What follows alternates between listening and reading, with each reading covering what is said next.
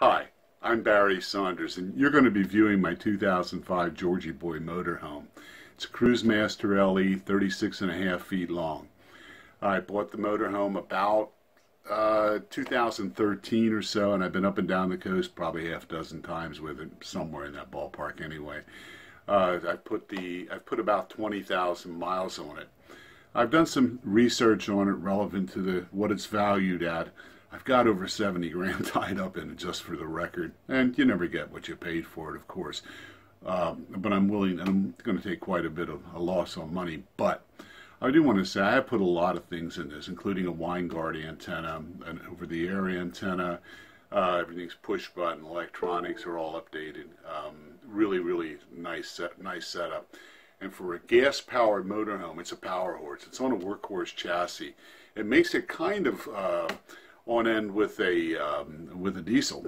If you're thinking a big diesel pusher, you're thinking about the gas economy and whatnot. I mean, that's something that you want to take into consideration. You might want to take a serious look at this motorhome.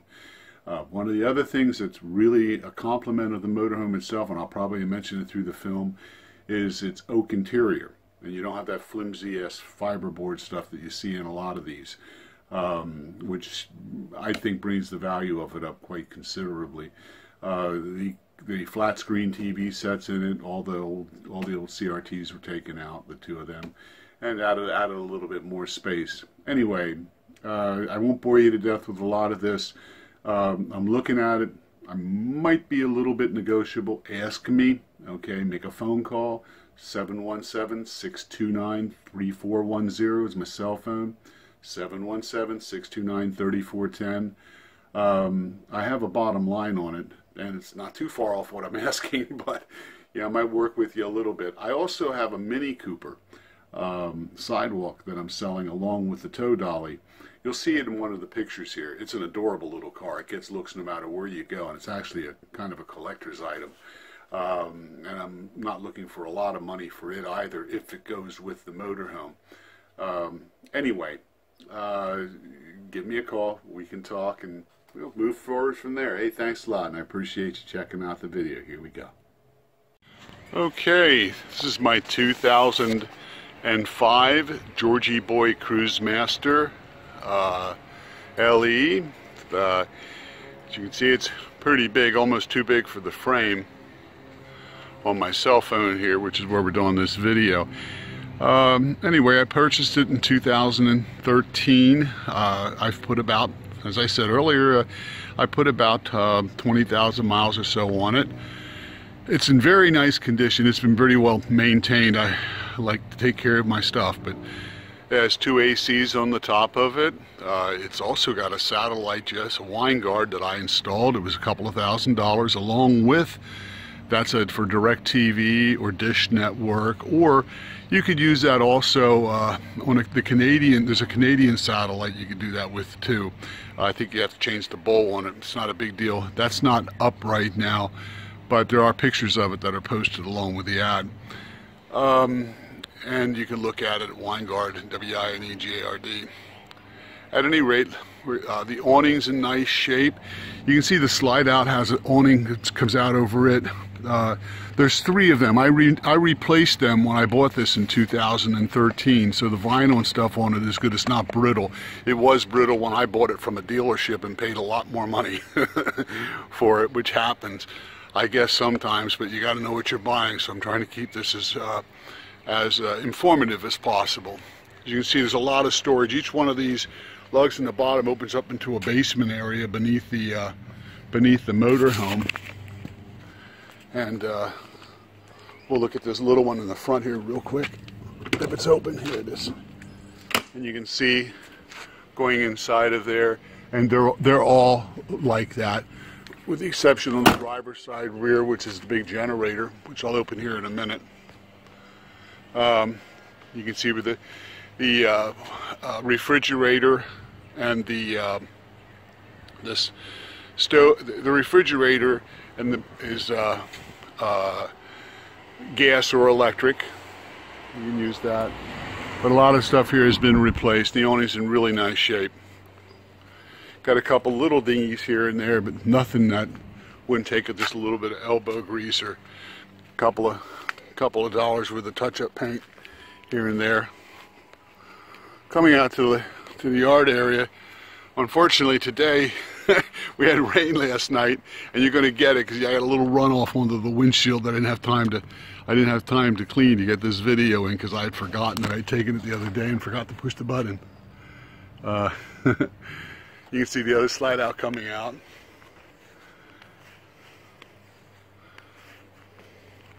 The two slide outs. It's got a big front slide out. A little unusual on a gas-powered motorhome like this one to have this many slide outs. The reason you do is because it's on a big workhorse chassis, which makes it run kind of like a diesel. The tires on it are really in good, really nice shape. There's no rot, nothing on it that I know of at all from a mechanical standpoint. Up on the roof there, you can see the satellite dish laying down. It's plugged in right now. Well, actually, it's not plugged in right now. I'm gonna have to stop the video for a brief moment and restart it, because it's I have it plugged in. I usually keep it plugged into the garage. It's only a 15 amp service plugged into the garage, but with my extensions there, which you'll own if you buy this, with the extensions you can do either 15, 30, or 50 amp. If you're going to run both air conditioners simultaneously, it either needs to be 50 amp or on the generator in the back of the bus, which is right there at the back.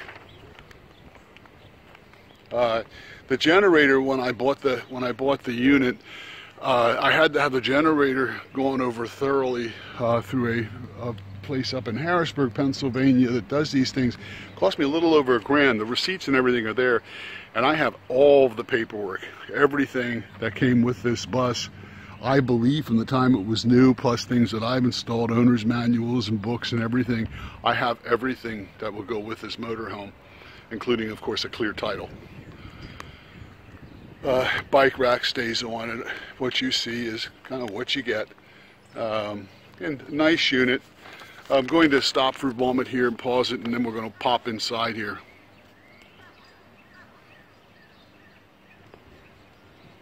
Of course, the electric steps have always been really helpful.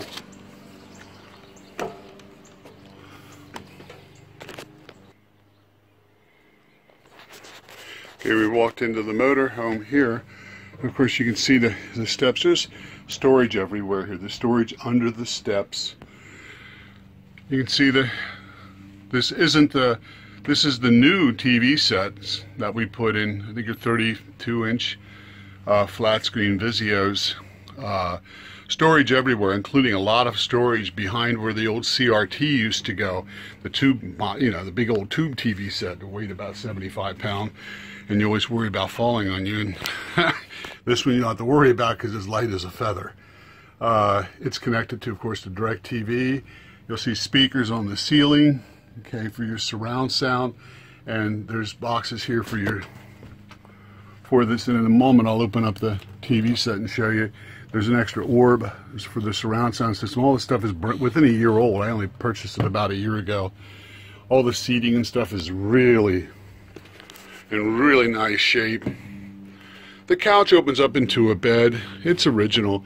We've never really used it much. It was just my girl, myself, Joanne, and myself.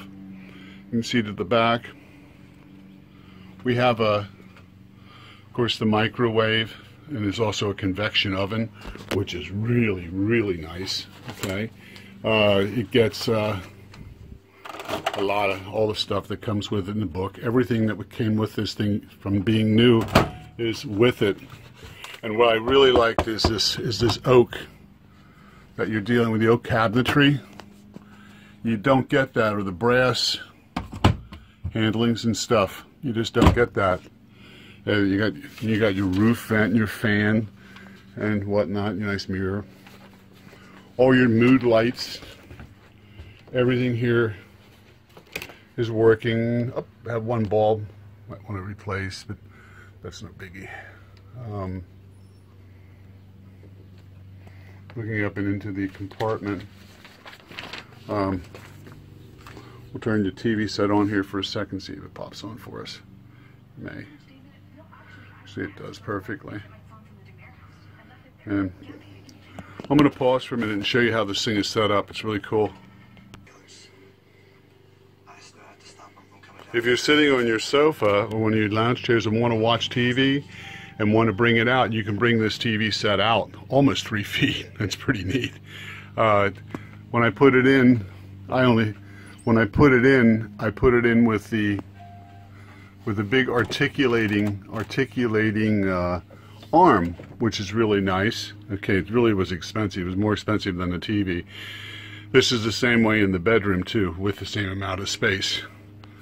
I probably won't pull that one out.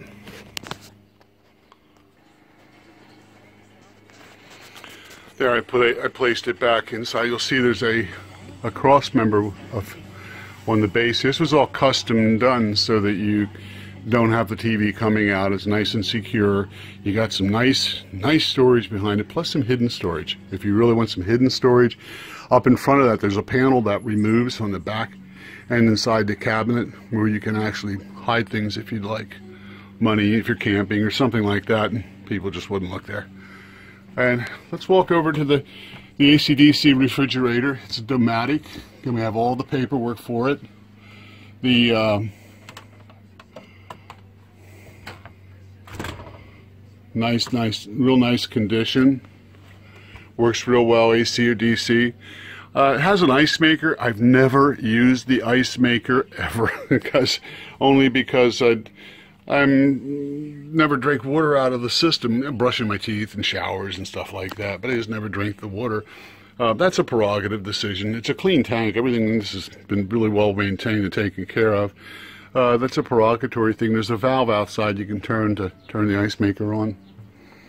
And that, of course, is either electric or propane. I'm going to walk in toward the bedroom here, but I want to hit the bathroom first, because the bathroom is really nice. It's got a lot of storage beneath it. Again, it's all nice solid oak finishing. Oh, there's a picture of me inside of it. So the closet. The shower is super nice. We just like to hang out towels like a hotel room here. I just put that out to make this video. I don't know if it was necessary. Probably not. A little silly. But anyway, the shower is nice. Nice and big, and it's got your moonlight, your lighting area up here at the top. What nice sunlight coming in. And this actually, want to show everybody this. This is a really nice feature. This cuts it's a doorway to the rear. It makes a separate area, so you can have a completely separate living space there in the back if you want. Because you have everything out here in the front in this area, plus you have everything in the back. Also, going over some of the basic amenities. Of course, the electric steps. There's a going back here to the front. There's a Bigfoot self-leveling system on this unit. Of course, it's a workhorse. Okay. It's also got a new Voyager color backup camera that I installed. It was over $600, and when I was done with it, to have it installed. You have heated mirrors in the outside. Have a little bit of paint. You can see it chipping off that one thing in the mirror. It's just some enamel. I just haven't gotten around to clarifying it. That and some stainless steel screws and things, which if I were going to keep and able to, I'd do that. You're talking, $100 worth of little things, little tiny things. New wipers, new wiper blade setup. New inspection in Pennsylvania. It's inspected till February of 2020. We're going to go back. I'm going to open up my door back here. Oh, your dual thermal. That controls your AC in the front. Okay, right here in the front of this. You can hear it kicking in. You can hear the noise there. I'm going to turn it off because we don't want that on today. It's nice out. Turn some of these lights down. Don't need them. We're plugged into the house right now, so it's no big deal. The generator will run everything off-road on this unit, everything at the same time, including the microwave. It'll run it all.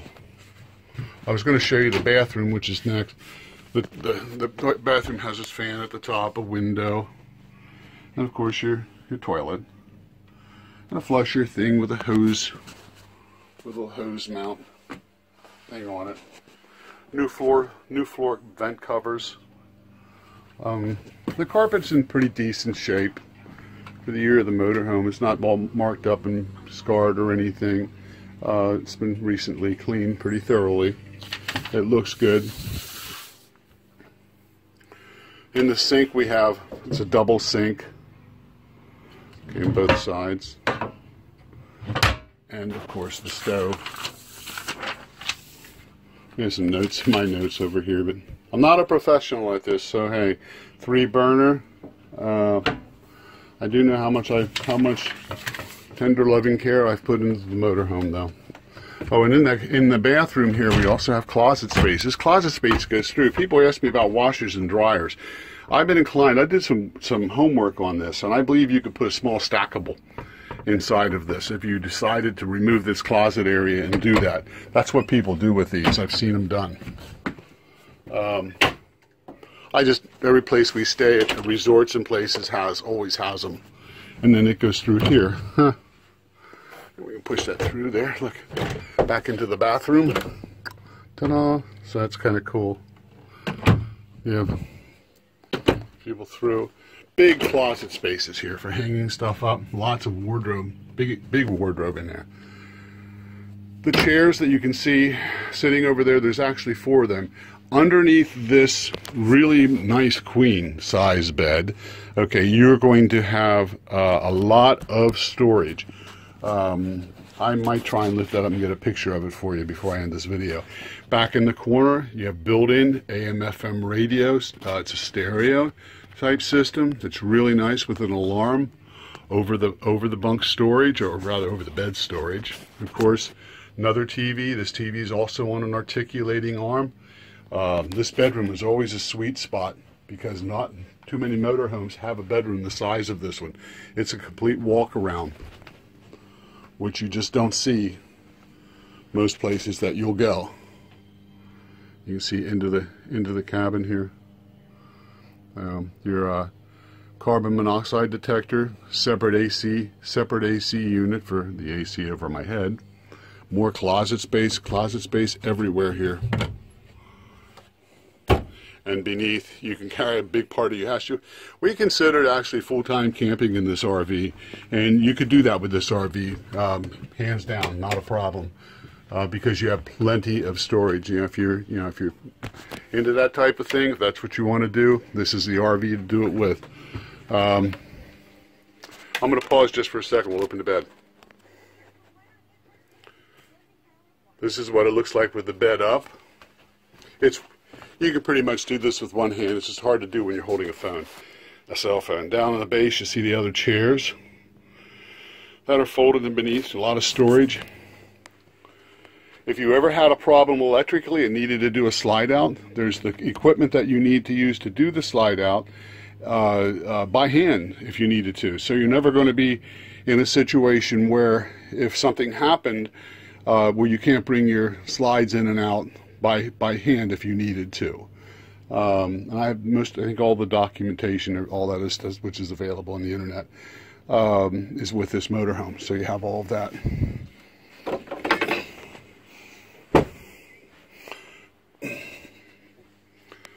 There you go. I just put that down for you with my one hand, and just put the TV on in the back so you can see it fires right up.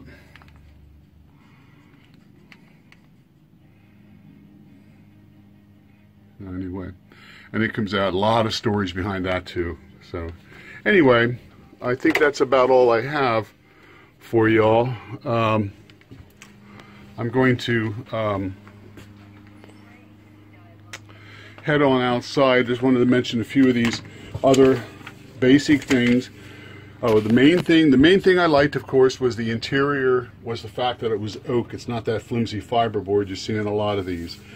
The Winegard DirecTV satellite system, which is automatic and can be switched for dish or Canadian station. Winegard Razor, okay, over-the-air antenna, okay, which is switched on the dash, actually. I was able to do that with the box up in the corner that powers the antenna. You should look that up. There's pictures of that on the ad listing. The Voyager rear color camera, which we mentioned a little bit ago. The refurbished generator has about 100 hours on it since I did this. And let me show you the meter really quick. Okay. Where's the meter at? Okay, this is how this whole thing works, and this is your meter for the whole for the side there. I have to switch the batteries on. You have to have the batteries turned on. Things start right up. Anyway,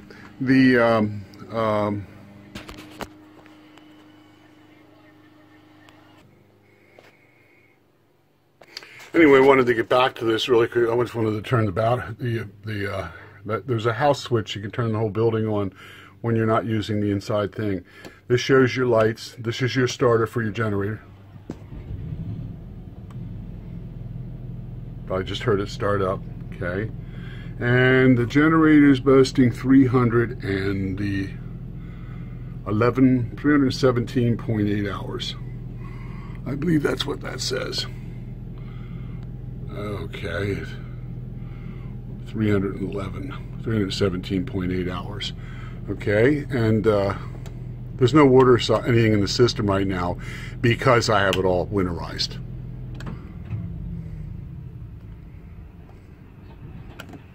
It starts up real nice. Never really had any problems since I had it repaired with that. I had it refurbed and have the receipts for it. Anyway, that's all I got. Fans above that. You might want to know about that. The slide out awnings were replaced. The Bigfoot self-leveling system. I think you'll really appreciate the refrigerator, freezer, ice maker, ACs or propane. Microwave conventional oven, New Pennsylvania inspection, bike rack in the back. I have a brand new set of you can see me in this picture, but I have a brand new set of white wheel white wheel covers for the back of it. We bought them in Florida, but they're brand new. I have new ones I just got that were just not even out of the box. That are in the basement on the driver's side, and tons and tons and tons and tons and tons of onboard, offboard storage. So I hope you enjoyed this. I hope I didn't bore you to death too much. I'm not a professional at this by any shade of the imagination. I'm selling it because of health reasons, and I'm just I'm unable to maintain. I'm also selling, if you have any interest, I have a Mini Cooper Sidewalk. Okay, that's for sale, and the Mini Cooper Sidewalk is a convertible, and it's extremely nice. Okay, so. That and the tow thing, and to the right person, I might put together a heck of a deal. Okay, for the right person and the right deal on this thing. If you call me, and I can be reached, of course, at 717-629-3410. Again, it's 717-629-3410, and I'm Barry Saunders. I really seriously appreciate your time. Thanks a lot for looking, and have a wonderful day.